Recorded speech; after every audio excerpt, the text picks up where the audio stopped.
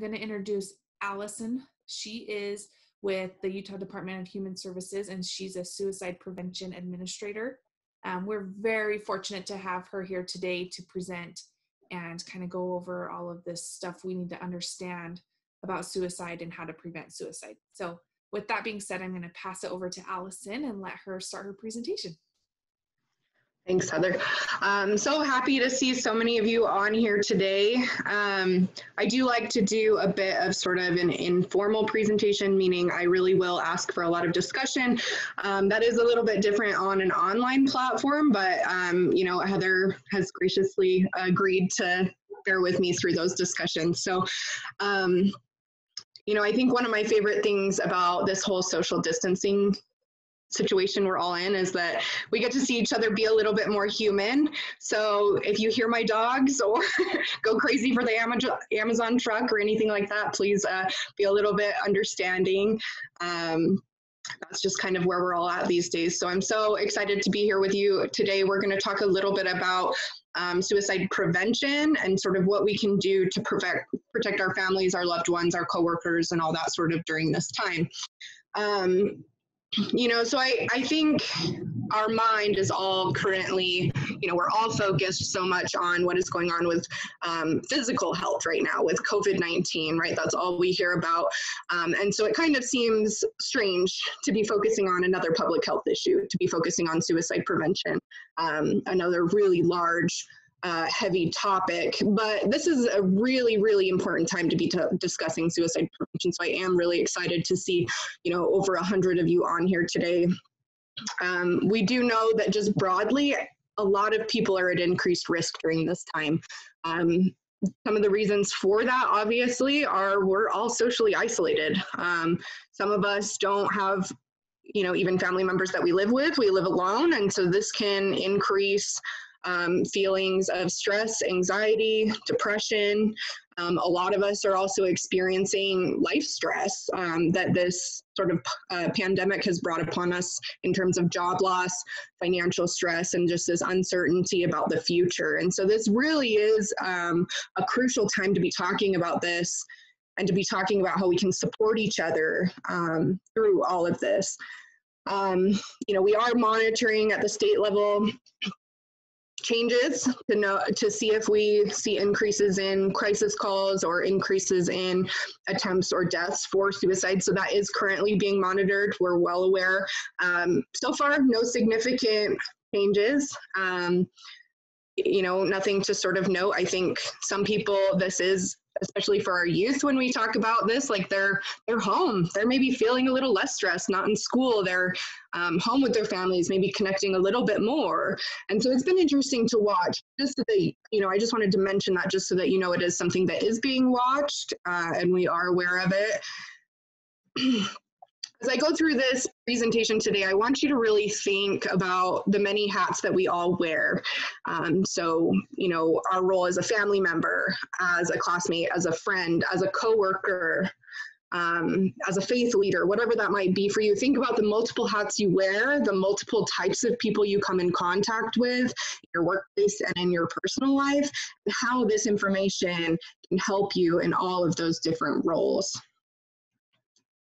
You will notice as I go through my presentation that I am using a certain type of language when I'm talking about suicide, meaning rather than saying something like committed suicide, that's a very common sort of way to refer to suicide, as somebody committed suicide. But when you think about what the word committed generally is associated with, it's usually associated with fairly negative things, committed murder, committed a crime, right? And it has that negative feel to it. And when we're talking about suicide, and we really want to frame it as a mental health issue and encourage people to seek help, we really need to take away any sort of language that can be a little bit stigmatizing like that. So rather than saying, you know, committed suicide, we would say something like they died by suicide or they took their own life, right? Because again, as this public health issue, you wouldn't say that somebody committed cancer, right? And so framing this the same that we would any other health issue is going to be extremely important. And the same kind of thing, you know, when we hear unsuccessful suicide or failed suicide attempt, right? For somebody who already feels like, you know, maybe I can't do anything right and they're considering taking their own life. Well, now I can't even do this right? So rather than referring to that negative side of things, referring to them as survivors, because that's what they are. They went through a really, really dark time and they came through it, right? So again, you'll sort of see me through this presentation. I'm going to be using terms died by suicide, took his or her own life. And these are easy changes that we can all make in our personal lives. This is something that we can do, you know, even not working in the mental health field at all. This is something that we can do. And we know that changing our language can help people feel safer to ask for help, which means that changing language can actually save lives. So I encourage you all to sort of be thinking about this and try to incorporate it into your own life. I normally try to show some sort of video to frame this beginning of this discussion, but I couldn't get my sound to work on the video. So I want to explain a little bit about what is happening when somebody is having thoughts of suicide. When somebody is having thoughts of suicide, this doesn't actually mean that they want to die. It just means that they don't know how to live. They don't know how to get through this physical or emotional pain that they're experiencing. And so when somebody is having thoughts of suicide, it's actually more of an ambivalence about death, meaning part of them wants to live, but part of them actually wants to die. And so it's just kind of this internal battle they're having right up until the point where they decide they're going to make an attempt on their own life. But what our job is, when we talk about suicide prevention and what we can do, we can help connect to the part of them that wants to live. And if we can speak to that side of them, we can save their life. The good news is that most people who experience thoughts of suicide do not actually go on to die by suicide, as long as they are connected with effective treatment and they have social supports to help get them through that. So that's sort of where we all come in, as this social support. I'm going to go through a little bit of data, and this is where I like to have a little bit of a discussion. You know, let's do this one first. So I like to have a little bit of a discussion around the data and kind of get us thinking about suicide death and what is actually happening in our country and in our state when we talk about suicide. So suicide is the sixth, or Utah is the sixth in the nation for suicide deaths. Okay, so you'll see these red numbers indicate the top 10 states, 1 through 10. You'll notice that many of the top 10 states for suicide deaths are in this Intermountain West region, in that sort of box I've outlined. So start chatting in for me. We'll see how this goes. Start chatting in for me. What are some reasons as to why we might have these increased numbers out here in the West specifically? No wrong answers, just kind of a brainstorming. What are some reasons as to why? Because winters are forever. Yes. Yeah, lack of sun, right? Sunlight. Some people said poverty, religion, seasonal depression, not enough sunshine, social pressure, higher expectations due to religion, low population density, and isolation. Yeah, lots of good ones, lots of good ones. Access to mental health care. You know, we also have, don't we have the youngest population in the nation, and also by age? Suicide also hits a certain age demographic harder than it does others. Yeah, good points, good points. Thank you for being brave enough to speak out loud too. Okay, yeah, so, you know, I love this piece to be a little bit interactive and throw out all of these ideas, because I think, you know, the point of this slide is really not to give you an answer, unfortunately. The point of this slide is to talk about really the complexity of suicide, and that, you know, I would like to think that if it was one thing and one reason why we were seeing increased rates out here in the West, we would have figured it out by now and our rates would be on the decline. But unfortunately, suicide is such a complex issue. There are so many different things on a societal level, on an individual level, that really do play into this. And so it's just, it really takes a comprehensive approach to suicide prevention, right? It cannot be just myself and my staff at the state office. It cannot just be our healthcare systems. It cannot all rely on our school systems. We have to think about what our roles are as individuals, what we can do to connect with people, to build positive relationships, to remind people of why they want to live, right? We have to figure out what our role is in all these different domains when I talked about the different hats you wear, and just work together to reduce suicides. So thank you all for chatting in. So this is an interesting slide that I think will address some of the comments that came in. So suicide is a lifespan issue, okay? So what, go ahead and chat in on this one as well. What is something that stands out to you about this slide that maybe is particularly interesting or surprising? So you'll notice that this is deaths per 100,000 by age. Okay, so on the left is ages 10 to 17. On the right is all the way 85 plus. Orange is female and blue is male. What are some of the things that stand out to you about this one? Some people are saying the elderly, so it's surprising that 85 plus is so high. Yeah. Think about what's happening at that age in life, right? Maybe spouses are dying, friends are dying, you're retired, no longer working. So maybe there's some sort of like lack of feeling like you have a purpose or reason to wake up, right? And there's that isolation component where you don't have as many social networks as you used to have. Sometimes chronic pain or health conditions at that age, right? So definitely an age group we do not talk about enough. Yep, and then other comments was that the males are much higher than females. Yeah. So men tend to use a more lethal method. That's generally the reason for this difference in data. Men tend to use something more like a firearm, which is pretty lethal, right? Versus if a woman who may use prescription medication or something like that, and there's an opportunity to intervene and get them to healthcare, right? Okay, and someone asked, how come we don't talk about elderly being suicidal as much? Why don't we hear about that? I would say, in my opinion, I think a lot of it has to do with, everything we see in the media is that age 10 to 17, right? That is what gets attention. I think it almost becomes acceptable, not for our field, of course, but when people hear about elderly dying from suicide, they're like, well, they lived a good life, right? Versus somebody who is 10, 11, 12, 17, how much life and how many years lost by taking their own life, right? And so I think it gets a lot more media attention, that 10 to 17 age group. I think there's been a lot of articles around, suicide is the leading cause of death in Utah for youth age 10 to 17. And that actually is that's a true statistic. That's not wrong. But putting a little context to it is important because youth don't actually die very often.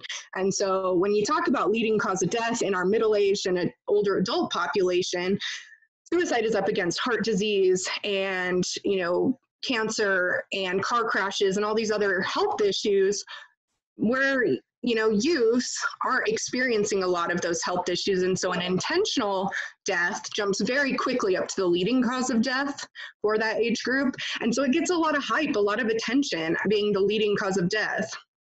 But I think that's why I like to have this discussion around the data, because I think it's a data point that is sometimes misconstrued, right? Because youth suicide deaths make up 6% of suicide deaths in the state of Utah, 6. And while every single youth life lost is absolutely tragic, it's a much broader conversation. And we need to be talking about this middle-aged working population and our older adults. So a couple questions before you move on.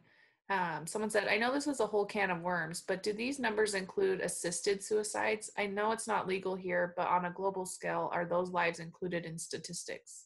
No, they are not. That's a very separate data pool.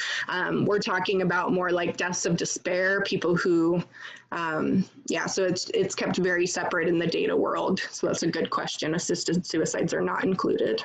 And then the next question is, so are the attempts of suicide more equaled out between gender? So you had said that men are more lethal than women. Yeah, so no, great point. So yeah, if we were to look at attempt data, this is where it's really important to not just focus on men, because if we were to look at attempt data, this would look very different. Females actually attempt more, but males die more. So definitely an interesting thing to keep in mind for sure, that we need to be thinking about this across all genders. Awesome, thanks. Okay, thank you. I won't spend much time on this because this is a very sort of overwhelming slide, and it looks a little bit small on my presentation, but this is a new piece of data that we haven't quite publicly released yet, but I wanted to discuss just because I know a lot of you are joining today from work sites from across the state, and so I wanted to just sort of show when we talk about our working age population and how on that previous slide I just showed that working age population is at particularly high risk, this breaks it down into what industries are we seeing the higher rates of suicide in? And so how can we partner with those industries? How can we change the culture of those industries to promote mental health and reduce suicides among folks? So you'll notice by far the construction and extraction industry is very, very high. Right up there is installation, maintenance, repair, farming is also up there. So sort of interesting to think about, right? I will say some of these industries, right, when we look at death data and we talked about how men die more often, Maybe it's 12 to 1. Many of these industries are predominantly male industries, right? So the demographics match a little bit. When we talk about our middle-aged white men dying, kind of matches like the construction industry, farming industry, some of those jobs. I would also say that those industries tend to be a little bit more like one transient. People are, having to move around for their jobs. So a little bit of instability, very dependent on the economy. And like the farming industry is very dependent on having a good weather season, right? So sort of stability, I think, is a big component of all of this. But this is just something to sort of be aware of and to really be thoughtful about how we can interact with our coworkers, or if you're in a management position, how you can interact more positively with your employees, because this is a place where we can really have these conversations. Everybody comes every day. We learn a lot about each other. And so how can we work together to bring down these numbers? Okay, and a couple questions with that. Said, where does military fall? I'm trying to see if it's on this one. Sorry, it's a little small. You guys are going to see me super up close for a minute.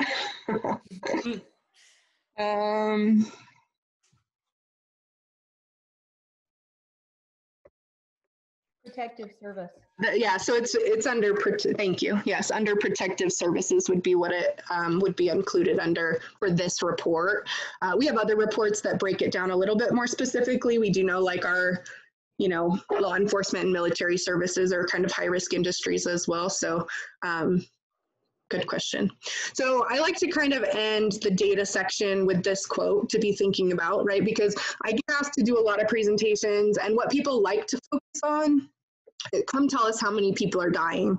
How many people are we losing to suicide? How big of a problem is this in our state?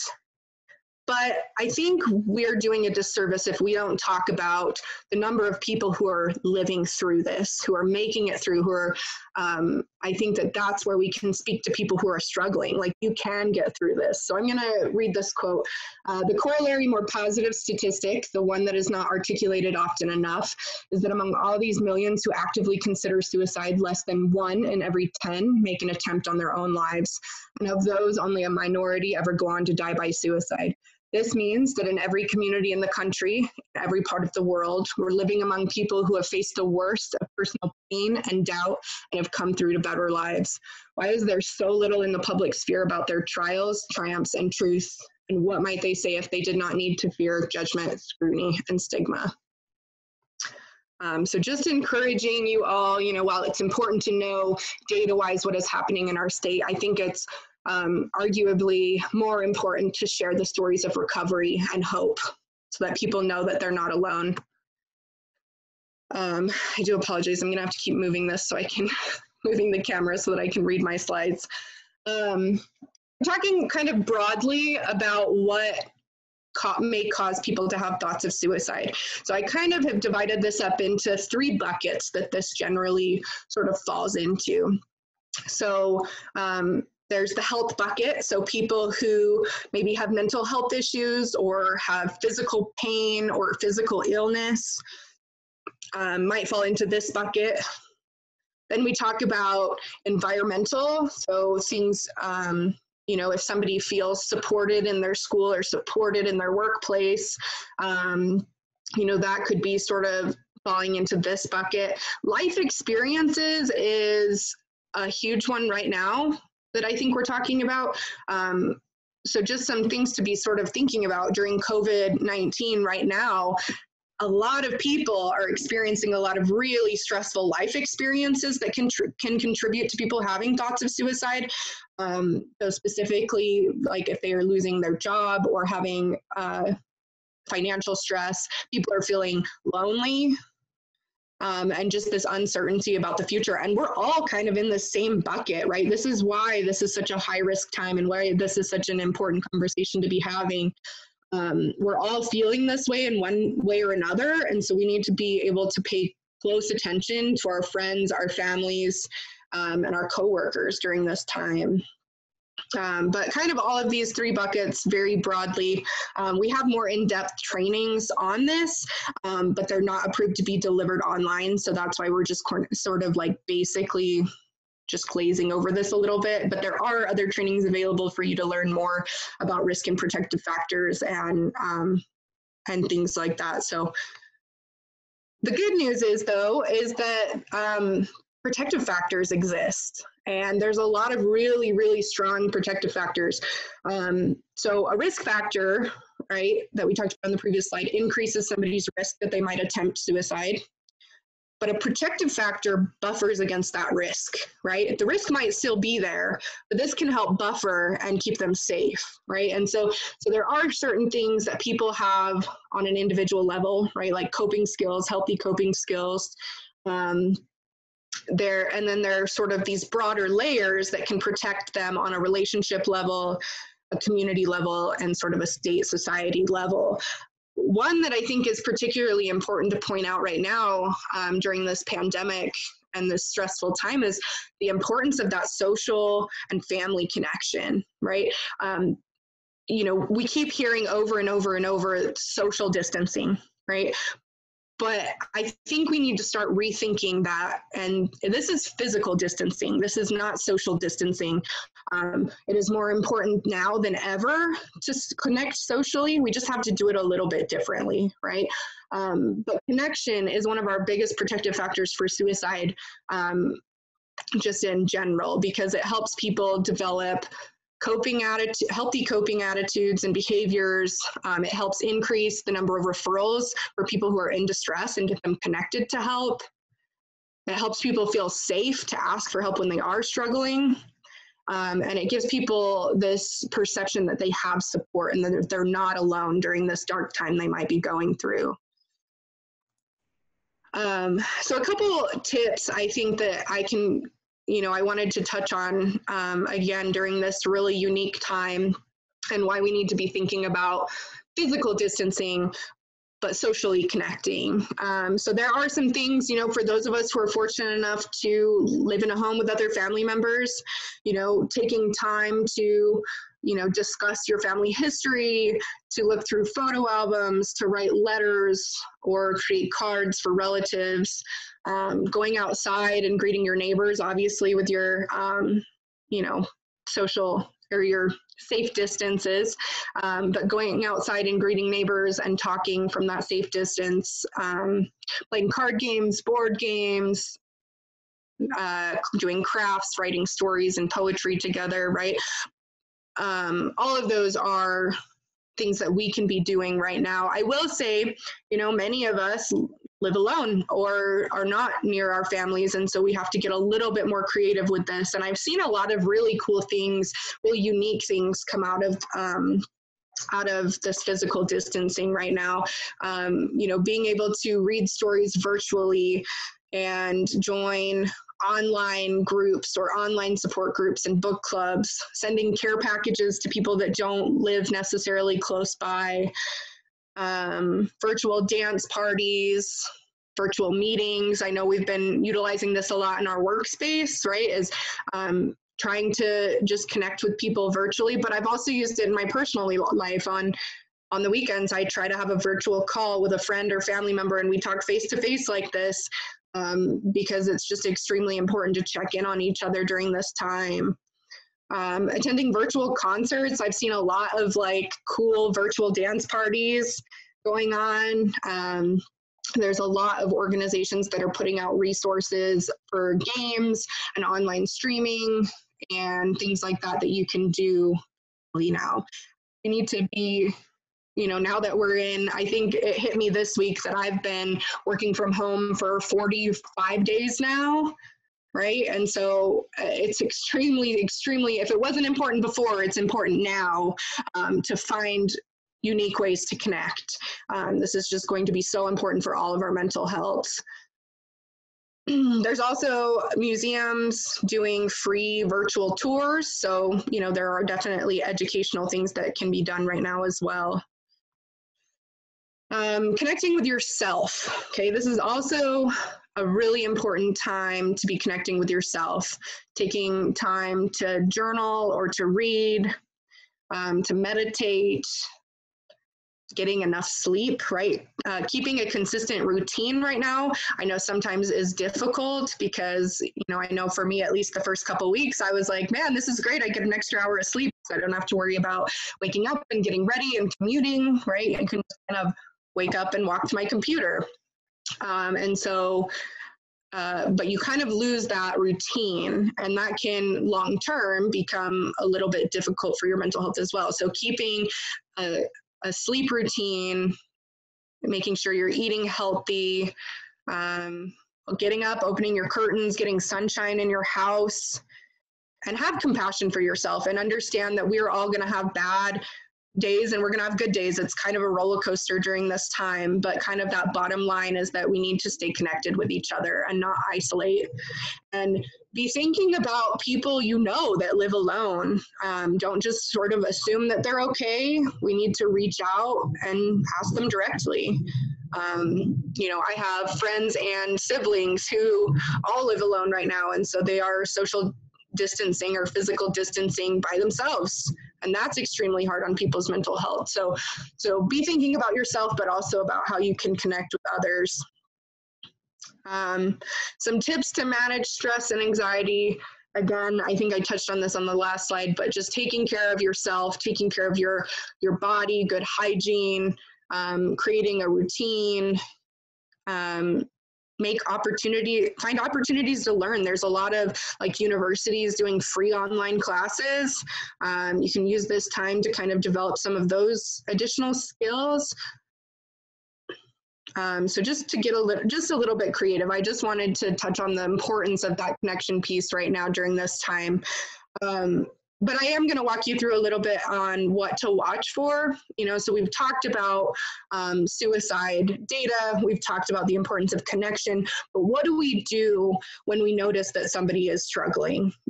What are we even watching for? And how do we respond when we do notice something? And so that's what this section is going to be for. Okay. So first of all, warning signs can display themselves in a number of ways. Some things might be said out loud, and some things we might observe. So people might say, excuse me, people might say, my family would be better off without me. or, you know, I just can't take it anymore. I wish I could go to sleep and never wake up. Okay, so you kind of hear this theme of hopelessness in the tone of their voice, and they may not be saying directly that they're going to take their own life, but you can kind of connect the dots, I think, with some of these verbal cues. Other people are very direct, and they might say, you know, if such and such doesn't happen tomorrow, I am going to kill myself. Some people might be pretty direct, but oftentimes you'll hear a little bit more of this, you know, this indirect verbal cue. I'll give kind of a personal example. So I was trained in suicide prevention. So it's a training called QPR, where we walk much more in depth on these warning signs. I really do encourage you to reach out to me after this presentation and set up maybe a training for your work site, you know, or community. But I was on a camping trip, you know, I think it was about 1.5 years ago now or something. And I had just been, you know, trained on more specific warning signs and how to have a conversation. We do a lot of role playing in that training. And, you know, there was like 10 of us around the campfire. We're just having a good time. And one of my friends said, oh my gosh, it's been such a rough week. I swear if this doesn't happen next week, I might as well just kill myself, right? And everybody sort of laughed because he definitely said it in a joking way. And we were, you know, everybody kind of laughed it off, but I started thinking about the training I had just had or the discussion we're having today. And I just said, you know, that was a little bit off. Pulled him aside, had a conversation and just said, you know, hey, you know, you said this earlier and I just wanted to check in with you. It seems like you really are going through a stressful time. And it opened up into this broader conversation where, yeah, he was feeling very hopeless and like he couldn't live anymore. And so, you know, when we got back into cell phone service, we got him connected with services, but it just shows, you know, how simple these conversations can be, and that, you know, you just never know when you're going to need to use these skills. But we can't assume that everybody knows all this information. So I want to encourage you that when you come out of this today, be thinking about everything that you learned, and you can't assume that other people know this information. And so you have to be the one to sort of reach out and make this connection. Other things you might observe. So sometimes people don't say any of these things out loud, but you might observe their behavior changing. You might see changes in their sleep. They might be sleeping too much, or they might not be sleeping enough. They may be using more alcohol or drugs than they have before, behaving recklessly. So maybe now they're drinking and driving, or they're speeding, or, you know, if we're talking about a youth, maybe they're skipping class. Just things that are outside of the norm for them, that they're not caring about their future or their safety anymore. Giving away prized possessions. If you see specific changes in mood, we'll talk a little bit about that one on the next slide. But these are all cues that if you notice any of these, if you hear any of these, this is a good time to just check in with someone. Just see how they're doing. This is definitely, you're watching for any significant change. We know our friends, we know our families better than anyone, right? And so if we notice a significant change, it's always a good time to check in. So watching for changes in mood. Again, I think change is the key term here. So if they're all of a sudden acting depressed or irritable or acting really impulsive, okay, if they're more agitated than usual, okay, these are all cues that somebody is going through something, that somebody is going through a stressful time.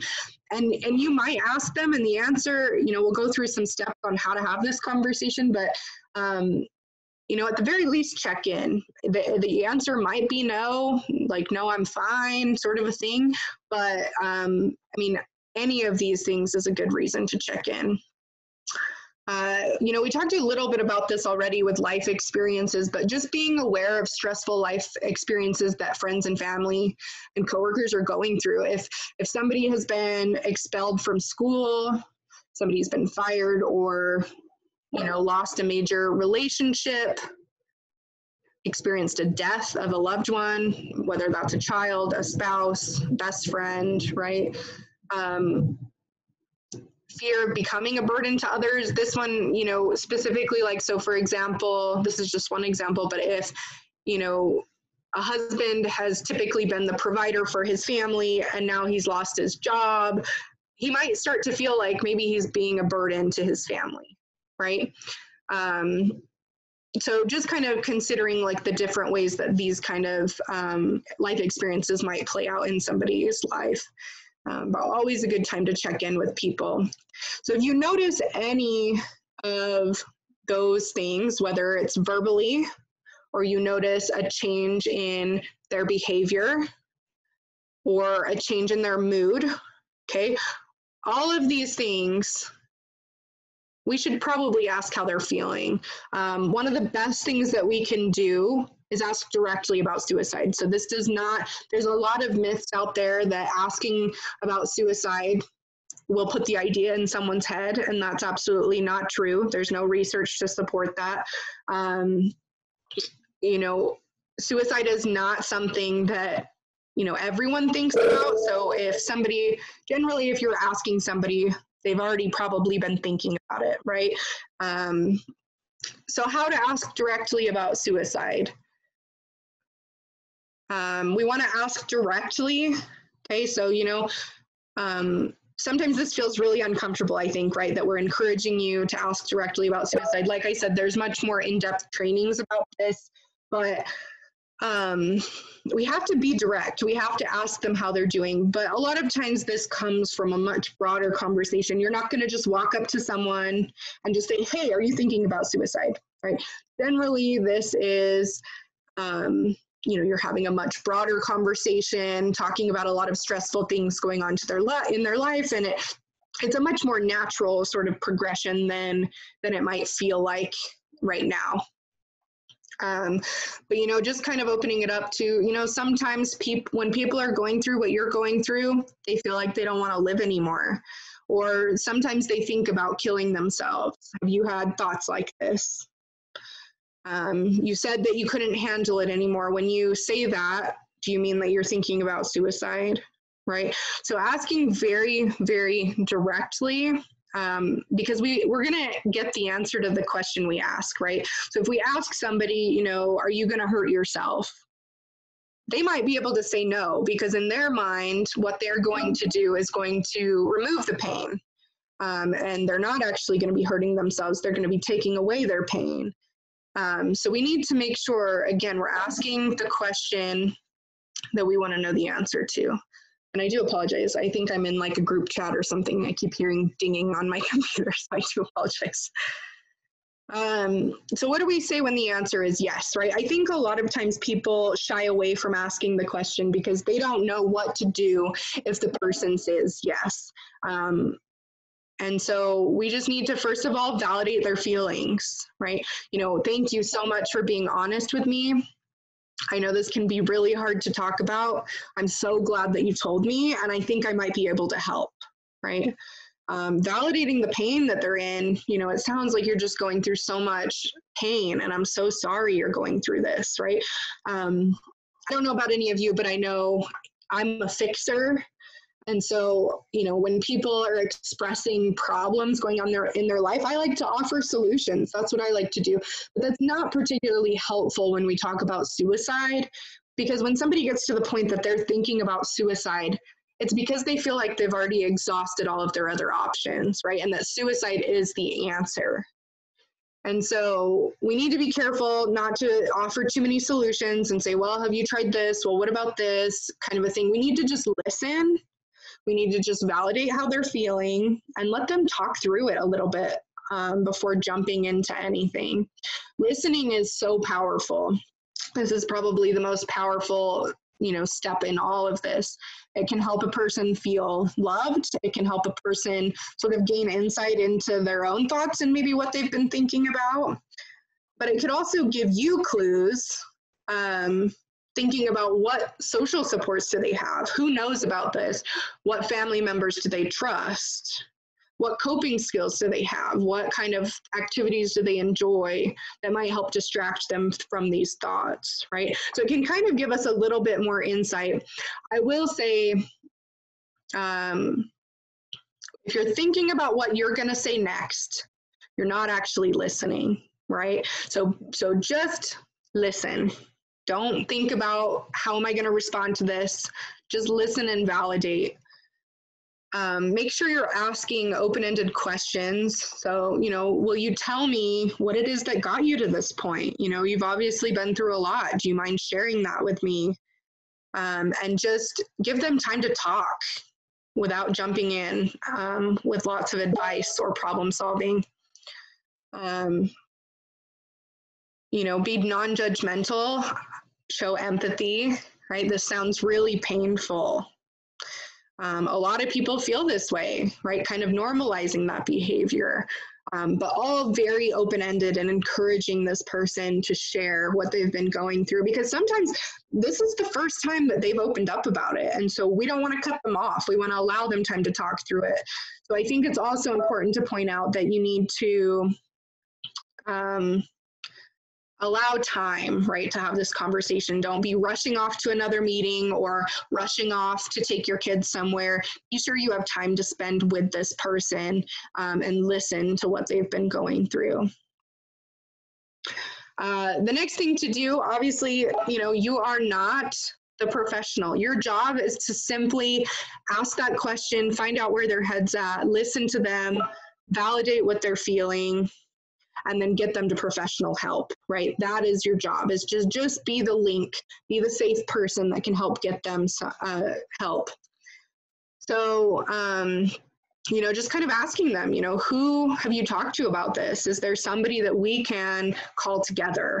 So something that I find really helpful is that if you're talking with someone, you can, with their permission, three-way call the Suicide Prevention Lifeline and have a conversation together. And then you can do that warm introduction and warm handoff to the Suicide Prevention Lifeline and not have to say, here's a number, go call them, right? It's kind of a more friendly and comfortable situation. For anyone who has never called the National Suicide Prevention Lifeline, you can actually call and get advice as well. So, you could dial this number and say, there's a friend I'm really concerned about. I'm not sure how to start this conversation, but here are the things that I've seen, the things that I'm concerned about. What should I do?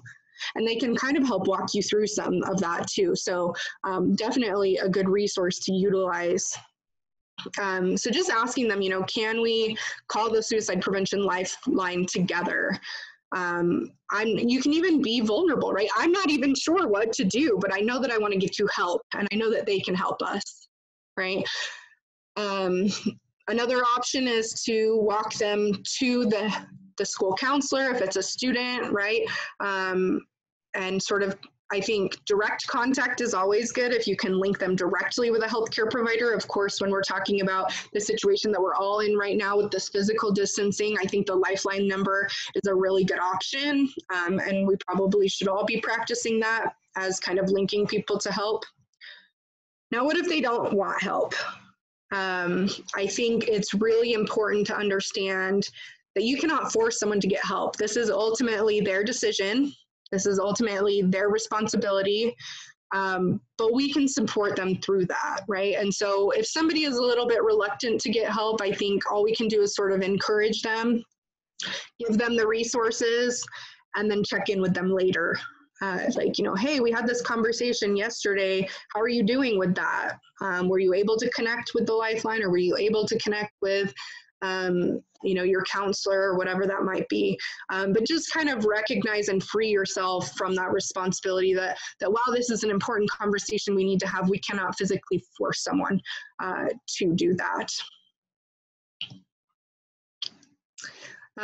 Some ongoing things to support, right? So after you've referred someone to help, after you've gotten them connected, having some additional conversations, I think, about, what else makes you feel better?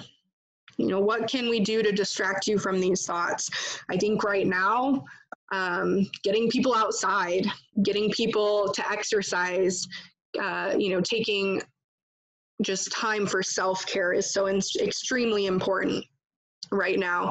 But it's also important for them to come up with these things on their own, because something that might help you and might be a coping skill for you might not work for someone else.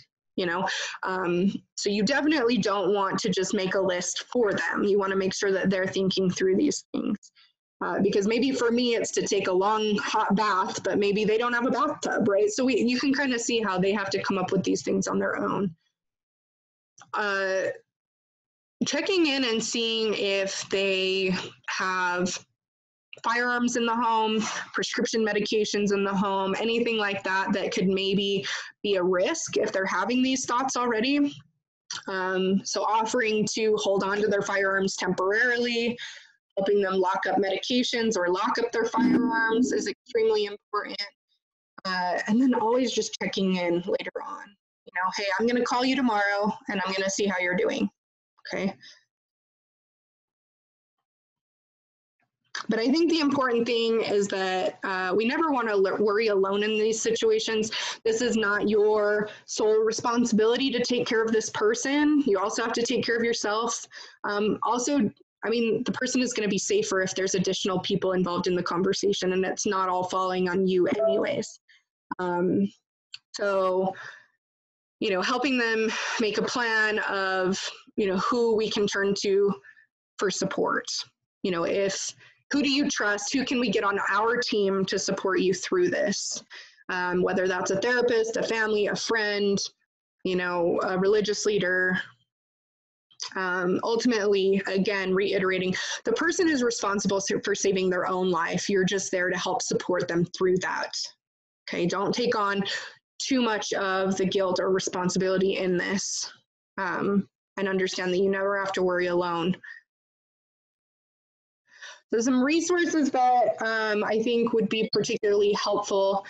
The Suicide Prevention Lifeline, if you don't have this in your phone right now, I would say take out your phone and put this in there now. You never know when you're going to need it, so it's best to be prepared.